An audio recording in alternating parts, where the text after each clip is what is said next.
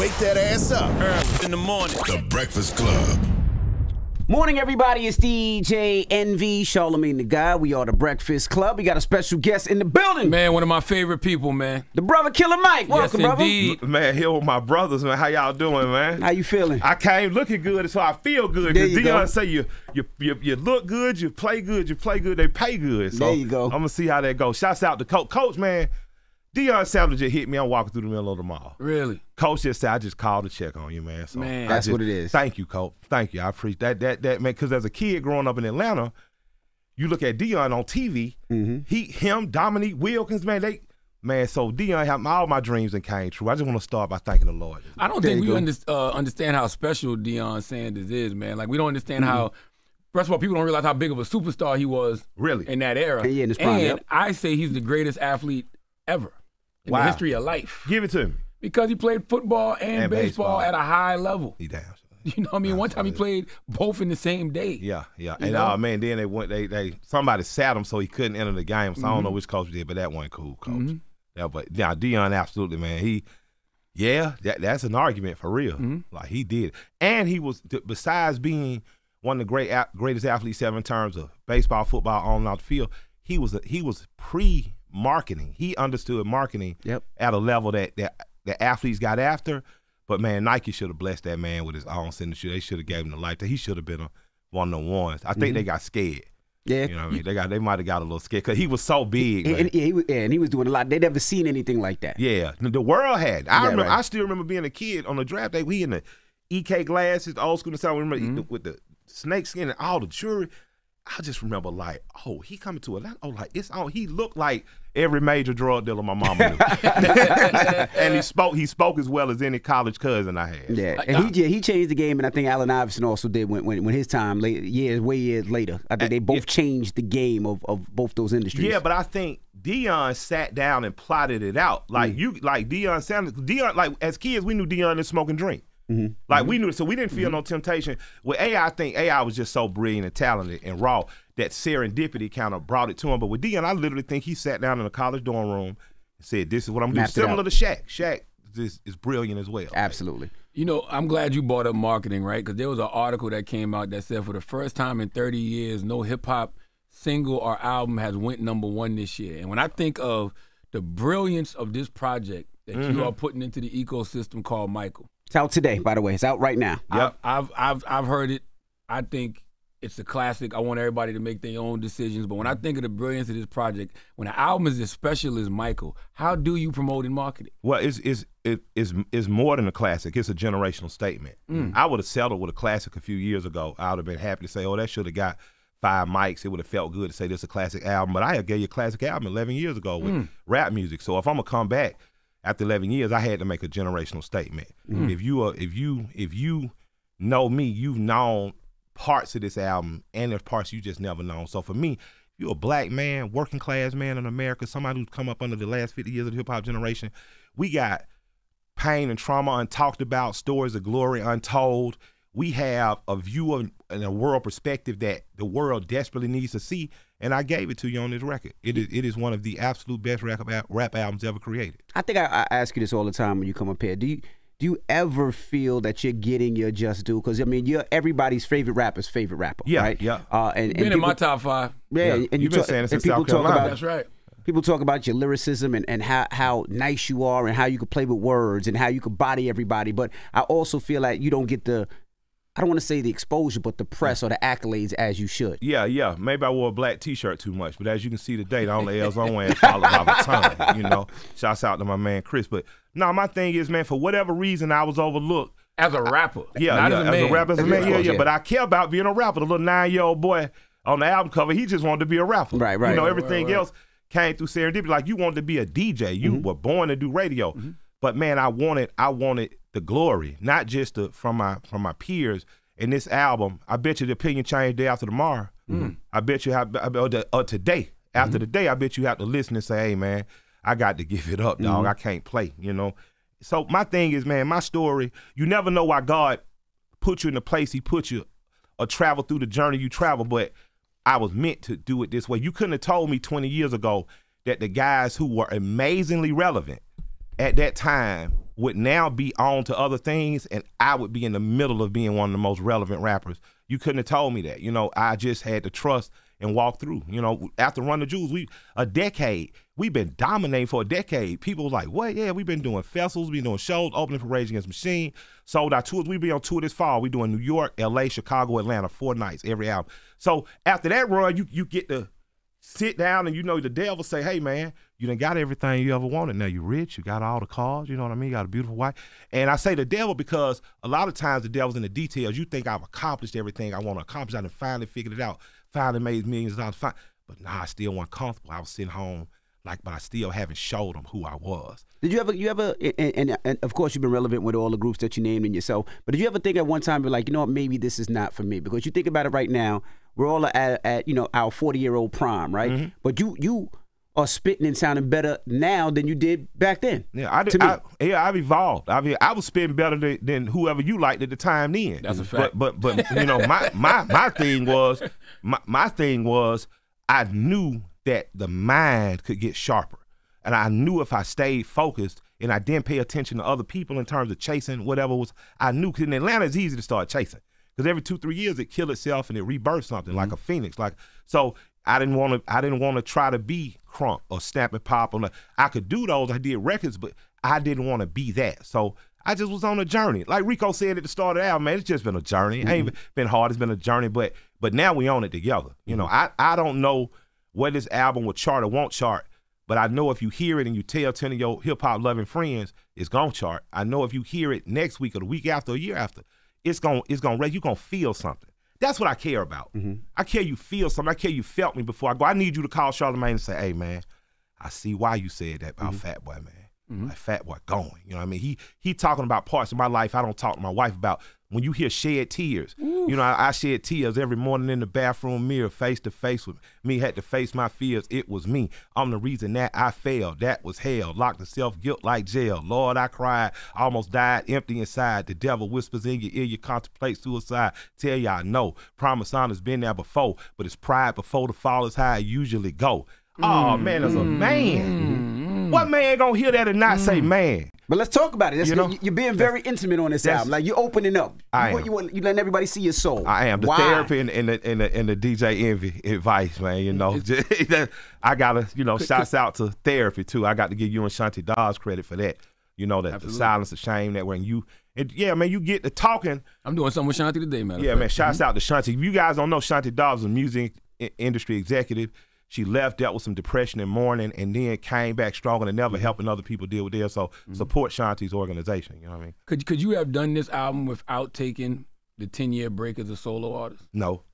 I owe so much to my rap partner, you know, LP and Run the Jewels as a group, and shouts out to DJ Trackstar, you know, and my little niece Pooh Amina Blue. Because, man, you have to be in a safe place to do what I've just did, and Run the Jewels musically set the standard and let you know, oh, the boy raw. Like, let us quit trying to play in front. You see the crowds, you see the shows, you see us killing it, you hear the music, you hear us on Sings and Soundtracks.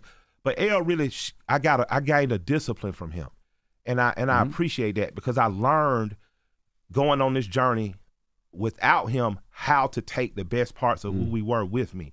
And I hadn't even said that to him, but I thank him. I love you for it, because being around you, I just learned, you know, and I just appreciate L. So, you know, I'm like everybody else, like, let's get started on Run the Jewels 5. I'm in the mood to rap. So I'm aggravating them. Don't Let the Devil was a great little little appetizer. Like, damn. Yeah, man. What was that record? What was that? Was that an old Run the Jewels record, or was that specifically No. It's all these records were made for Michael. Okay. Like, me and Cuz Lightyear, shouts out to Cuz in the building, like, Cuz put his own career on hold. He said, I'm gonna pause and we just gonna do Michael. And I'm just like, whoa, you know? And we were determined from day one that people understood that Michael is an origin story to a superhero. Killer Mike's a superhero. A 9-year-old kid made up Killer Mike in his head. Just like, you know, just like Charlamagne the God said, DJ Envy, we project our strengths, you know what I mean? And this 9-year-old kid, created this superhero character, you know, essentially that became Killer Mike, and he can't lose. He's not gonna lose on the track. He's not gonna, and that's part of my some people might have scathed over, they didn't notice, but the superhero is a real human being back there. So Michael got a chance to sit next to Jamie and learn. You know what I'm saying? And in that learning, take that and say, okay, well, this is going to be the origin story. Run the Jewels is the X-Men. We the Uncanny X-Men. We got different characters coming in. Zach De La Rocha, rest in peace, Gangsta Boo, Josh Homme, 2 Chainz, Big Boy. But aside from the X-Men, the Wolverine was Logan before, and I needed people to see that. So, I wanted people to understand that the Run the Jewels universe is even bigger and inclusive of Michael. So what me and Elle have done and what the discipline has given me has grown me up. So I don't think I could have done this without the last decade of discipline, of understanding what the hard work takes. And I don't think I could have done it without the love and friendship with Elle, because it showed me that who you are is already good enough. Rap-wise, you just got to figure out how to tailor your suit. So, shouts out to Elle and the fans. Let's keep aggravating them so we can get that RTJ5 movie and album. So, what was your first song you wrote? Because I'm trying to figure out, when did you realize I want to do this? I was thinking the same thing, Michael, and I wanted it to be autobiographical. Yes. Was it a song that you recorded that took you in that direction? Yeah, I was thinking the same thing, yeah. No, I was just thoughts and feelings over the years. Like, when you look at Down by Law, the intro track, Down by Law Obama was in office. You hear me say, Obama, please free my mama, my nigga. Heart of please free Assad, my nigga. Like, you gonna have thoughts and feelings. As an artist, you never stop. And it came time, the pandemic happened, and I'm just sitting here. We've dropped Run the Jewels 4, biggest Run the Jewels record, dominating, but we can't tour, and I'm sitting at home. After so long, everybody get tired of you. They not even used to you being around. They're like, man. So me and Cuz, because he had just had my godson, Bricks, shouts out to Cuz in the building. We just started saying, okay, well, we gonna work it like, we was working on the Villains mixtape, and it's crazy music. We was in Miami and Atlanta running around. But then when Cuz said, no, Cuz, he said, man, you got all these kind of just sprinkles. He said, man, it might be time to do it. And he put his career on pause. So I went in seriously. So the first record would have been Down by Law.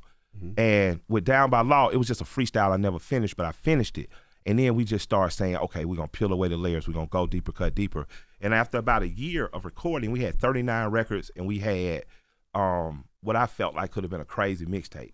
And we called No ID, because me and Dion had been talking about doing something forever. And I was like, I think we got something dope down. I know we got something dope down here, but I want to fly it out and just play it for you and see what we get. He sent us some beats. We did some more records. We flew out. And that's when he said, man, I've been waiting for you to call me. And we got to work. Why No ID? Because this album also feels so Dungeon Family. Yeah. Rico Love, CeeLo, Andre 3000. You can throw the characters and Ray Murray. I got to give Ray Murray a lot of credit. Ray was in the studio with us a lot, and he wasn't pressing to get beats on there, but just saying he really held a standard. You got to stay true to the South. It got to be as cohesive as the Chronic. It got to be as Southern as the height of Southern music. You know what I'm saying? And I know we've accomplished that goal and more. So, Ray, I got to give him that. With Dion, the thing about executive production is not about you going and saying, hey, I got the sound for you. It's about Dion was almost like Luke Skywalker and Yoda. I'm here, and I'm expecting him to tell me what to do. And what the process was him seeing a more disciplined Michael in the studio and showing Michael and Cuz and the team, this is the way you get to who you are. So I hear that. Now let's replace the sample and let's see how you want the bass to go. And Damo comes in, and Damo says, I like this. And that's when you start becoming a part of the structure of it and the work of it in a different way. So he taught me how to make a Michael record, how to kill a Mike record. And you learn, your instructor don't just give you anything. He sees where you go, and he helps guide you like that. See, he really has a Sifu-like quality about him. And he's been my friend after 20 years. Wow. And I've been talking about doing it 20 years, and procrastination is the enemy, and I'm glad I defeated that enemy. Reluctant at all doing this album? Was there anything like, maybe I don't want to do this now, or maybe it's not the time, or were you all the way in? It was the time, because me and Cuz, we had the time, and we worked it like third shift. Like I said, he had just had my godson, him and his sis, and it turned into, we gonna work 10 at night to 4 in the morning. The same hours I worked at UPS, essentially. And so it just, the world gets quiet, you get in there, you start developing, and you're like, oh, okay, take the weekends off. I heard Paul and Juicy say that. Unless they were working, they'd work 5-day weeks and take the weekends off. So I just structured my life. And with more structure, you know what my man Berlo says, discipline brings joy and joy brings discipline. And I don't always listen to Bear, but I'm about 45% now. But I listen to him, and it enhances me, it makes me better. And I've just learned to be a more disciplined music make a more disciplined artist, and it definitely is more joy filled, and you hear it in the music. I want to go back to No ID real quick. Was Jay-Z's 444 any type of inspiration? Because it's mind boggling to me that No ID was an executive producer on 444 and Michael, and I think, to me personally, I think 444 is Jay-Z's best album. I've heard that from you know what I mean. I maybe not necessarily sonically, but what it represented, and how it felt for me as a grown man. And I feel that same way about Michael. Was there any inspo with that? I think. Man, I didn't take direct inspiration, and Dion doesn't repeat itself, so he wasn't going to Jay-Z template me. But I understand the parallel between the maturation of a black man, and I'm honored to get that. I've heard 444. I've heard Blueprint. I've heard a matured Illmatic. I've heard Aquemini comparisons, and all those I think are merited and they true, but they are not sound alike. Sonically, it's different. But I'll tell you this about Jay, man. Jay has quietly been a friend and an associate for me for a couple years now, and that relationship, you know, people say, well, you take the $500,000 or the dinner. Man, that's a hard question because I got a $500,000 investment I like to make, but I have learned so much from short conversations with him that if you prepare, it's like No idea, like a teacher at Seafood. When the students prepare, you know, the teacher teach, he says, I sent him the album earlier than I even sent it to you. And it was really rough still, but he hit back with all the exclamation points. I love the album. And then he hit back and said, it felt like I went to my cousin's house and watched the movie. Now, people who might not understand, you know, the black culture is, there's certain things you don't get to do till you go to your auntie house. You know what I mean? You know what I'm saying? You don't get to watch certain movies. Right. You know what doing. And so you can't stay up late. You can't eat certain food, drink certain drinks. When you at your auntie house, man, you balling. Right. My mama was that auntie. At my auntie house. I saw Porky's. Oh man, I saw Clockwork Orange. You know what I mean? I got to do all the. So man, when he said that, I was like, okay, I'm on, because now it's a visual experience via audio. And I appreciate the courage, man. He gave me some critiques. We tweaked the critiques because we were in mixing. I spent a lot of money. We went through like 5 mixers on this record. I cared about this record. I ended up spending $500,000. I ain't even tell Shay. Damn. Yeah, like. Just the mixing and mastering? No, just in terms of putting that whole album together. You know what I mean? I at some point, I just blicked out. After the $250,000 got spent, I just blicked out. I was just like, I got to see it all the way through. It's the first time Shay hearing about this? Nah, I told him. I got it straight, yeah. I got it straight. Shay thought I had like another family in Bolivia or something. She was like, you know what I mean? She like, nigga, what, $250,000 this for? Just like, you know what I mean? That's a lot of money for this day and age, especially. Yeah, I didn't buy a demon though, like I wanted to. You know what I mean? But you invested in your career. Yeah. For people who know the story, I was gonna spend $250,000 on a car. She was like, nah, we're gonna buy this. We're gonna buy this building. But you know, I spent it on the album, and I'm proud. You know what I mean? It was worth the gamble. Ultimately, you know, I still got to pay that money back to the war chest. Right. You know. Andre 3000. Stacks. Now talk about getting stacks on the project. Scientists and engineers. Yeah, scientists and engineers, man. Stacks. So I call Stacks when I get out there and just say, hey, man. Get out where? When I get out to LA. So we leave Atlanta, right? We leave Atlanta.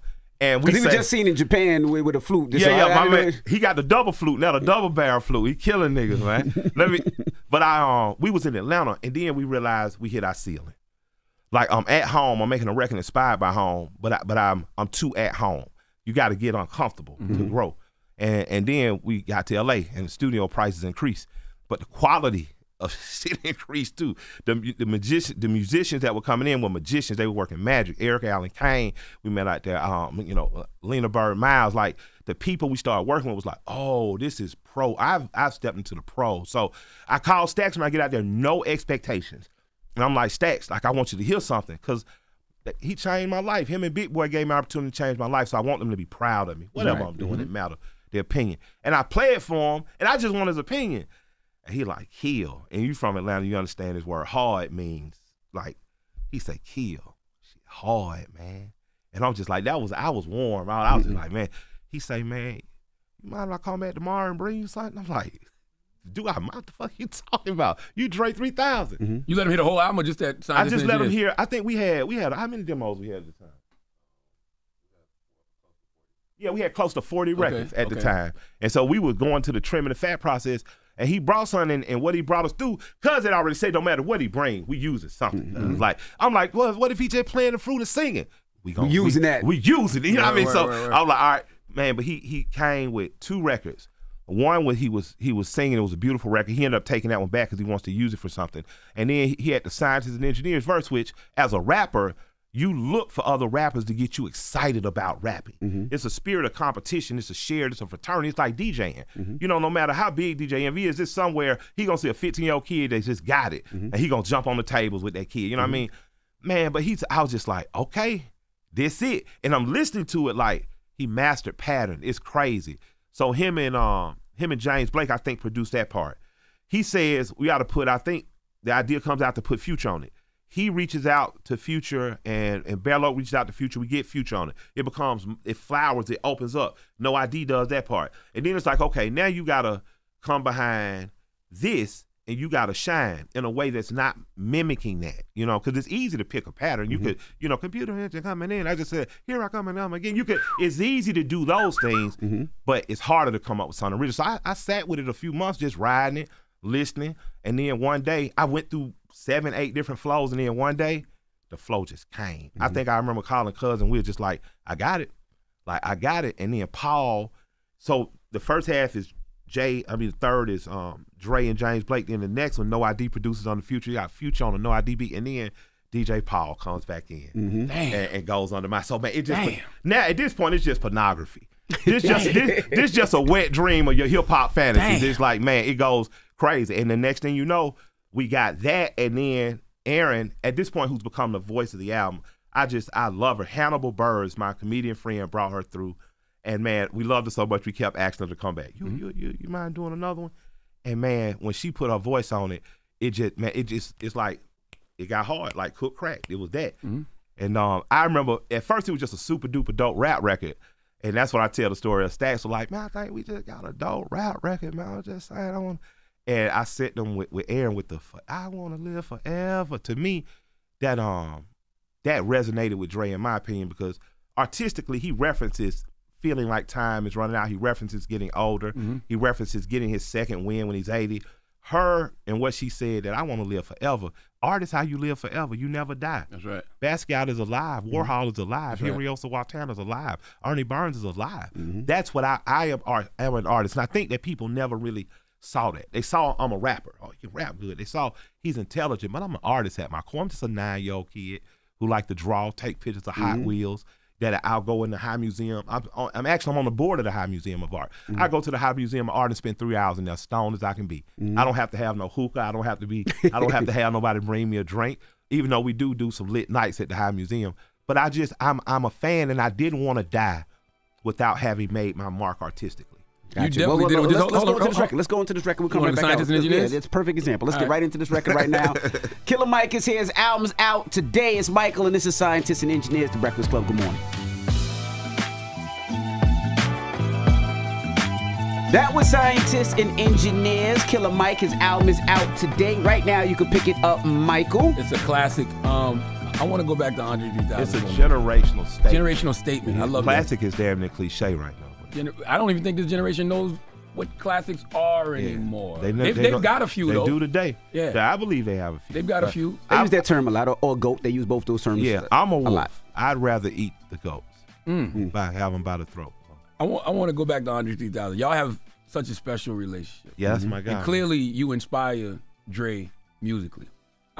We heard Scientists and Engineers. Tell me if I'm speaking out of turn. Killer Mike played me a record one time, man. Yeah. With him and Andre. I'm not even joking. This is one of the greatest hip-hop records, just musical records I've ever heard in my life. Hey, man. And I'm talking about it's. I can't even describe it. It's phenomenal. Yeah. I can't even describe what y'all doing on this record. And it's like 11 minutes long. I thought it was 16. What's crazy is that's the record he sent me after he took the other man. He was like, well, let's just try this. He sent it and we went. So there is another Killer Mike and Dre feature. My God. And all we got to do is make this album go #1 and make the guys over there from the label really, really happy. And I'll be right back next year. This song should be a mini movie. I agree. It's 16 minutes long, right? Am I tripping? It was 11. It's about 11 minutes So long. you rap for 5, Dre rap for 5. Yeah, no, it's back about 12 minutes. It's 7 and 5. 7 and 5, Yep. okay. Wow. Who rap? Dre rap longer, though. Stacks rap longer. He always rap longer. Man. When you handsome, all the girls like you, you get to rap longer. And it's a lady record. Yeah, it's a record that women gonna like, and players. Like if you're a player, you gonna love it too. Listen, I'm trying to tell y'all, like one of them ones. Well, you know, where one of like, my favorite records ever is International Player Anthem. I love that record. That record gives me a feeling. We're gonna get back to talking about Michael. Yeah, we can't talk about International Player. That record already hit. I know, but I'm just saying, meaning I love you gonna do that light skin shit, man. I told you we gonna be cool. Don't do that, man. I'm just telling you, I love that spit.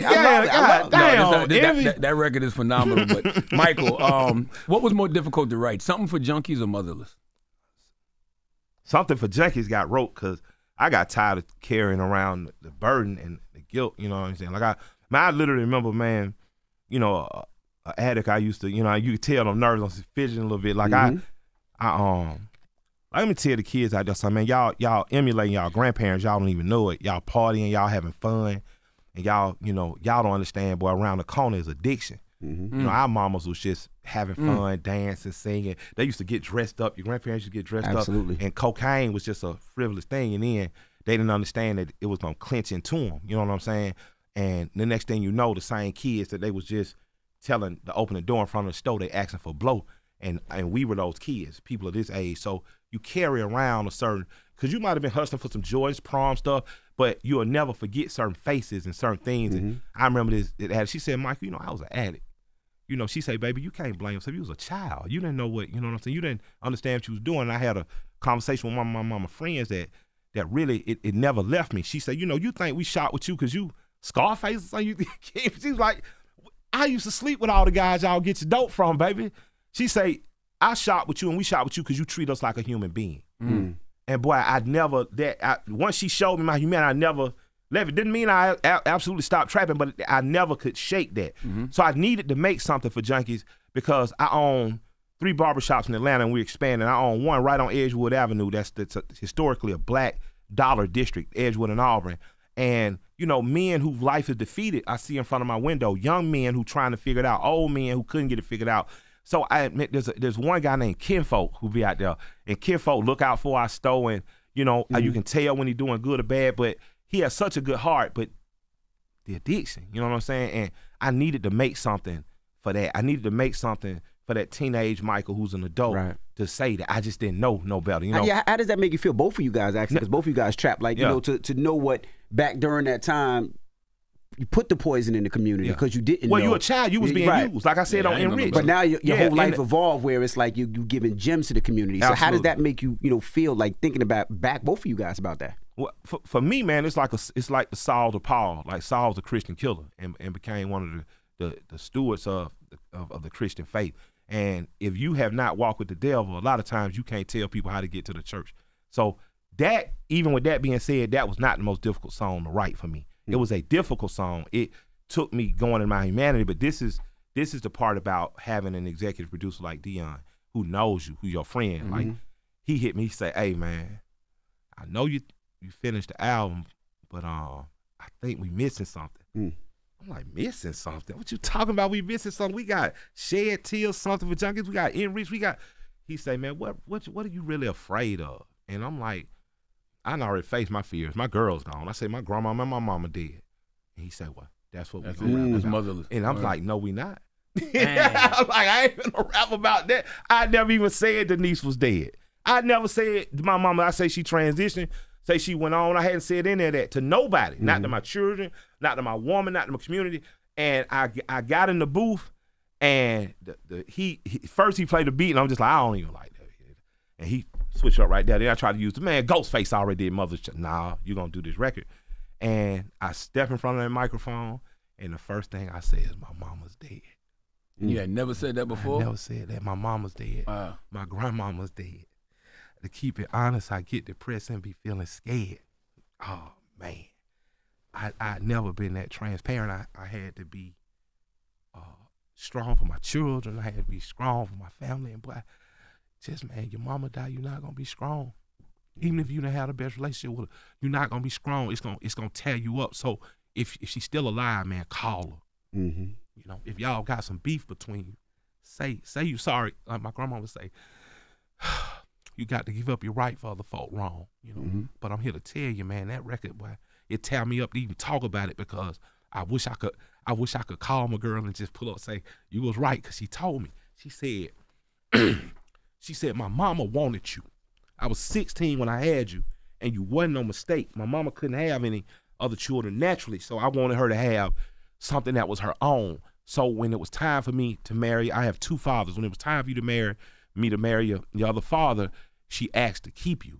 And all I knew the normalcy was me and my grandparents and my sisters.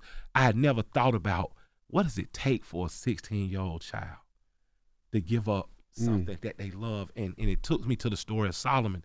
In the Bible, my grandmother would take me to church, and they told the story of this king named Solomon. 2 women was arguing over a baby. Yeah. And Solomon, as a wise man advisor, said, well, cut the baby in half and give one half to one. And the mother that said, no, keep the baby. And man, he realized that's who the real mother was. Oh man, I just think about Denise, and as tumultuous as her life could be, as adventurous as she was, she had the foresight to understand my baby gonna be better with my mama. And I wish I could call and say thank you, man. Was that the first time you had dealt with that grief in that moment? Yeah. So you just suppressed it? I just worked. Wow. I worked. I said on the RTJ, you listen to RTJ, when my mother transitioned to another plane, I was sitting on the plane telling her to hold on and stay strong, but she just couldn't hang. Truth is, in 2 years, I'll probably never be the same.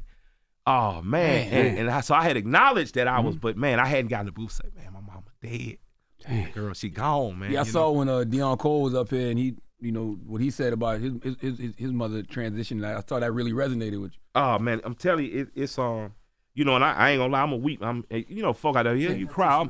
I'm good right here. I'm a crier. Yeah, I cry. I cry right before I beat your ass and shoot and do all that ignorant nigga shit. You know what I'm saying? But I miss my girl, man. If your girl's still around, call you. And that's past. This album brought me. I wasn't always the best father. Meaning I'm traveling, I'm chasing a dream, and I didn't sit still. So I'm better with the younger than I was with the older in terms of being there. I wasn't always the best helpmate to women that weren't necessarily my wife, but they done gave me children. And so I radically changed my relationship with them. The one I used to argue and fuss and fight with the most, she right now on the front row now at the listeners, like, cause you deserve a place of honor. Like when I say it on High and Holy, to real niggas, it's my honor to pay you homage and extend the same respect to all your baby mamas. If you done had a baby by a solid dude, I'm gonna give you the same respect I give his wife. I'm gonna give you his children. So there are lots of jewels and lessons in this that I had to learn myself that I'm giving. And man, it's over some of the best music. My man Lil Dicky, I like him as a rapper. Hold on. Let's get into Motherless. I want to play another. Okay, let's get into Motherless. Let's do it. I'm all for playing as much Killer Mike music as possible. This is a listening session this morning. Let's get into Motherless right here. It's Killer Mike. His album is out. It's called Michael. Yep. It's the Breakfast Club. Good morning. All right, that was Motherless. Killer Mike. The album is out right now. Michael. Yep. You talking about Lil Dicky? You was talking about Lil Dicky. I actually saw him post about the album yesterday. Yeah, I saw Lil Dicky as a rapper. We're a fraternity, so you can not like that. You can who hits who that. I'm here for bars. He got bars. He's one of the best rappers that I've heard. Technically freestyle. So I already like him. I respect him. He invited me on the show. I came and did the show. Episode. I had a bunch of fun. He thought you had beef with him. Yeah. Because of a tweet. We got to get some money in Greenwood for real. Like, let's figure out. We'll do it. We'll match $7,500 a piece. We'll do $15,000 for Greenwood. Get you an account or something. But let's do something cool. But beyond that, I just love and respect the brother. Dave's a great dude, but I sent him the record. That's what I just said. He was talking. I just sent it to him. And he hit me back with, man, just he was like, he complimented the lyrics, the production, the mixing, the attention to detail that he paid on that listen is like me standing in the High Museum in front of a Henry Ossawa Tanner or a Wiley, just standing there and watching. And I just appreciated the time he gave, but man, the compliments he gave his record, I wish he was a reviewer because I think he took it more seriously than a lot of reviewers. I wanna post it. So as an MC, when another MC hit you like that with, man, who mixed it? But this is, he's talking about, he's a white guy, so he didn't grow up in church, but he's talking about the church, the organ, the soul, or something. And I'm just like, oh, this is resonating, because I knew we'd get it. Absolutely. We Southern, you know what I mean? Absolutely. I knew you'd get it because musically, but I didn't know if the wider audience would get it, and it's hitting them. They're getting it. Now, why Fable on Something for Junkies? Fable's on Something for Junkies because man, there's something about an honesty in Fabo's music and his dealing with, he's from Bankhead. You know, like you hear Bankhead, you hear Tip, Dro, me, Shawty Low-Face. Like if you from there, you know it, and he knows it. You know, a lot of people think he's just rapping geek culture and stuff. Fabo grew up in church. He grew up with a church. He wasn't, it wasn't even his family, I believe. It was with a church family, but he went to church with them. You know, you got some families, they'll come pick up all the, you know, in the South, they'll come pick up all the kids in the neighborhood. Take them to these little small Pentecostal churches, you eat, you get a chance to learn music. And so he has an authentic voice. I was waiting on D'Angelo. To kind of to bless it because I knew he had some soul and perspective, and I was thinking sound. And then I walked in Stank on you. Shouts out to New Face. New Face is in there, and Fabo walks in behind him. And that's when I realized is God it stays anonymous through serendipity because I didn't put that together. God put that together. And I asked Fabo, I said, I want you to hear something and what you think about it, what you could do to it.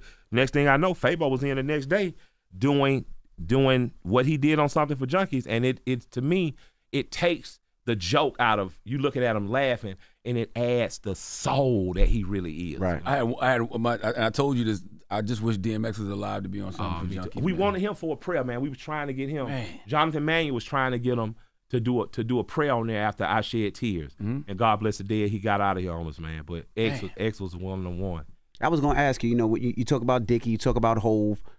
You know, who else surprised you that they listened to your album? Like, damn, I didn't think he listened like that, or I didn't think he understood it like that. It mattered my brother and my other brother, Lil Duval, heard it. Yeah. You know what I mean? It mattered because like Duval's that friend who's so painfully honest. Like, and you know what I'm saying? I'm going to tell you this, man. I mean, it's put it out, but don't put it out with no visuals, man. Niggas don't care. Yeah. Like, he'll have you look at, like, damn, question yourself. But it was important to me that my friends, more than anything, it was important.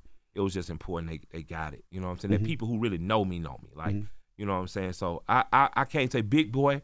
It mattered, you know, it mattered that Big Boy thought it was dope. You know, it mattered that Rico, Pat, and Ray, that Organized Noise, thought it was dope. It really, really mattered to me. You know what I'm saying? Because I sent it to like Clark Kent yesterday, I think. So it matters to me because, man, I want in the fraternity. I'm just a 9-year-old kid.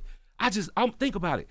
We from the South, it was impossible to be a part of hip-hop. That's right. Hip-hop was just something we was looking at. That's right. Like, man, so, you know, I remember when he first moved to New York, boy, you'd have thought country folk threw a party. Cause just cause he went big time to us. Our man that made it out of months for he big time. So to be accepted, to be said to be one of the greatest, that's what it is. Like, I got a Kobe Bryant mentality. I may never be Michael Jordan, but I'll be damned if I'm not gonna work my ass off to be that. It's Herculean. I can't defeat Zeus, but I'll be damned if I don't try. I ain't never took no L on no feature from Stacks. You get what I'm saying? I'm gonna show up and show out. Now, y'all, hey, I'd be happy to get a Stacks verse too, but I'm not gonna be lazy. That's right. I'm not gonna show up, I got a Stacks verse, I can be lazy. And I'm gonna show up and rap my ass off. You gonna say, hey man, Fat Boy and Stacks make a great combo. You're right. I'm not gonna play because this is such a small percentage of us that get this blessing. It's a blessing. I don't take this shit for granted. I don't take the money for granted. I don't take the fame for granted. I don't take the acknowledgement for granted because it was an impossibility. And you can take shit for granted now to the cats that's out there doing that, man, you're gonna regret it. Don't. You know, invest in something so that you don't have to prostitute yourself. I do hope that Stacks does something, and I hope you EP it. I'm not even joking. I really do. Nah, I tell you, Stacks said I say I take the EP for you know, I take the rights because it look cool, but I get in there with me, him, and Cuz Lightyear because Cuz gonna motivate you. Cuz gonna make you work. Like Cuz ain't say we ain't got time. Cuz we got to get it done. Cuz is quietly, man. He's one of the best A&Rs in the game. I'm so fortunate that I done built a 20-year friendship and relationship, a brotherhood with him. You know what I mean? He still got paid rate and stipend and salary. So if you call him, pay him. And don't call my partner ask for nothing for free. How do you know it was this 14? Because you say you had like 40. We tripped. Now, just know now we got more. You know, and I don't mean like, so, you know, what's the thing now? You put out an album and you put out deluxe or whatever. Yeah. We got some stuff that we have, but we knew because this told a story. From the beginning of Down by Law to the end of High and Holy, what you have is an audio experience that's a visual experience. I encourage you to listen to it, you know, at home, sitting still or driving. So if you're gonna do an hour's drive or an hour ride, I know you do the bikes, you like Bear, you're cyclist. I encourage you to do it so that you have the full experience. There are characters that pop up. If you know me, you know about Sleepy. He pops up in this album the same way Ty will pop up on a J record. So you need to know this character. My mother, Denise, you need to know the character. And so it's more like an audio experience, but it's a visual. It's a visual in that you're gonna see it. You're not gonna hear it. You're gonna be able to smell the smells, to hear the sounds, to see it, the world in front of you. I want you to understand. I didn't understand until I started traveling. Most people have not had the life I've had. I grew up in the Collier Heights section of Adamsville. I grew up in a neighborhood that was started by black people, for black people, 1946. It had everybody from working class people like my grandparents in there to people who were professors and coaches at Morehouse. My own principal, shouts out to Mr. Twigs, God bless the dead, we just buried him. It had the richest black people in the Southeast, and Herman J. Russell. It had Dr. King's family move there. What happens is, as a child, as a black child who's so insulated in his own community, I didn't have a chance to be not confident. I didn't have a chance to even think I wasn't competent. I lived in the Collier Heights. I went to Collier Heights Elementary. All my teachers was black. I had 3 white teachers my whole life. All these teachers were super black, hyper intelligent. We're going to push you to be that. And then I go to Frederick Douglass High School. This is one of the greatest Americans ever, one of the greatest black people ever. And Dr. Hill, so when y'all hear T.I. use big words, that's what our principal did. So let's get to class expeditiously. You know what I'm saying? Dr. Hill's right now, look at the TV, look at me and Tilt, say, they're my boys. If he wouldn't have invested in us the way he invested in us, then I wouldn't have been self-assured. By the time I got 15, 16, started mingling outside of your peer group and stuff, that I'm enough. I know already. So I've had this special life. Because of Atlanta? Is that like a unique Atlanta experience? Absolutely. Yeah. I didn't have no excuse for failure. Every Atlanta mayor for the last 50 years have lived within 8 miles of me. The current mayor moved to the neighborhood I grew up in. So it's like, what excuse did I have? I just had to figure it out. You know, you have to stay determined. The young people out there, stay determined. The old people out there, stay determined. Figure it out. Are you going to get it right all the time? Nope. Are people going to give you your proper credit? Absolutely not. Are you going to be misunderstood? Absolutely. But keep plugging away. Do not stop pushing, because the minute you stop pushing, death starts to set in. And then you start to doubt yourself, oh, man. Could I do it? Or was it for me? No, man, take every day as a sign of hope. I wake up every morning and say, oh shit, I ain't dead. Okay, let's get to it. Let me, you know what I mean? Let me do a little 3 mile, a little stretch out there. But right. I ain't dead, so I got another shot. And that's ultimately, Michael is not the overcoming of an underdog. Michael is the you finally see who I always been. Do you think hip-hop is in any trouble? And what I mean by that is, you know, it did come out yesterday. Billboard said there's been no #1 hip-hop albums, no #1 singles all year, first time in 30 years. I'd like to change that. I'd like to suggest that would be amazing. I'd like for people to push the line on Michael. I don't know, because I grew up loving this when charts didn't even validate us. They didn't even acknowledge us. We didn't get played on MTV if it wouldn't have been for Bob Johnson and BET and shows like Teen Summit, with our perspective and point of view wouldn't have gotten on. And so I'm used to an era where we not a part of the system anyway. The question for me, though, to the hip-hop listener is, are you fulfilled?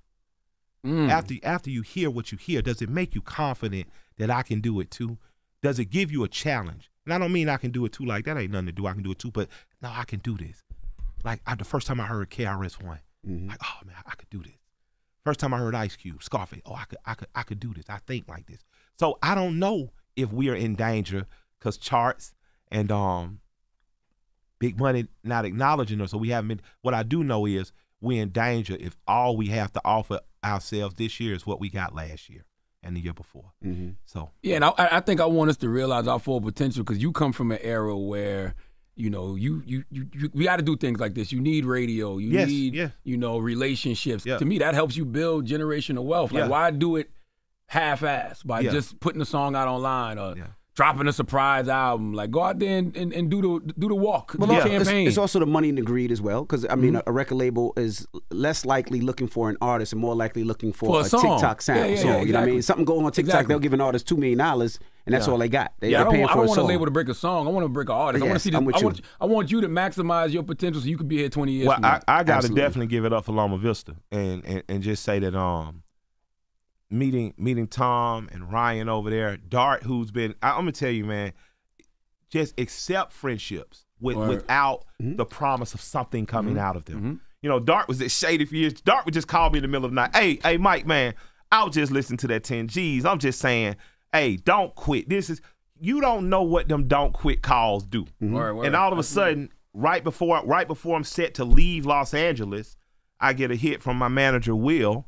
And we've been in this 16 years together. He started at an indie label I was at, been managing me the last 12 years. Will hits me and says, man, it's this one more label we gotta pull up on.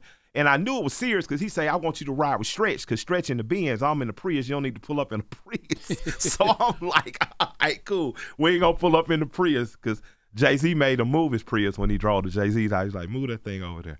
So we didn't Prius it. We pull up, and Will says, well, it's Loma, and he tells me the history of it, and we go have the conversation, and Dart, he lets me know Dart, and comes in. I'm just like, oh, should I get a chance to work with somebody who gets me, not somebody who's trying to get me?